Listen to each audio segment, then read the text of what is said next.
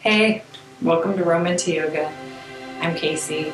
Today we're going to go over how to do child's pose.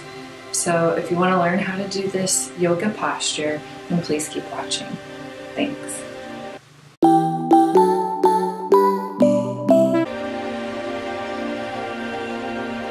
Come to hands and knees. Place the feet and lower legs together. Set back onto the heels. Draw your navel point in and up.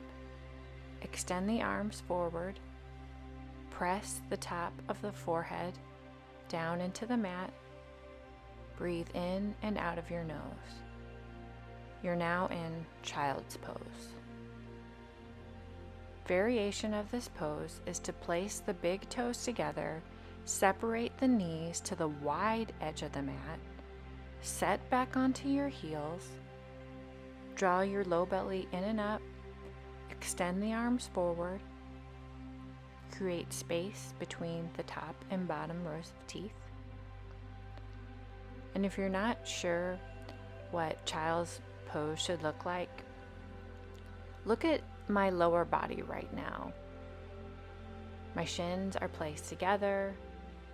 I set my gluteus max onto my heels. My low belly is drawn in and up.